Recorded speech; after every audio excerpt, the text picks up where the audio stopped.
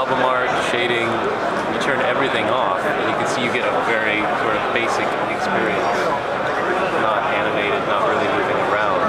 And as you layer in all of these different HTML5 features, now you start to see that more richer experience. And on top of this, what we've done is we've built a benchmark.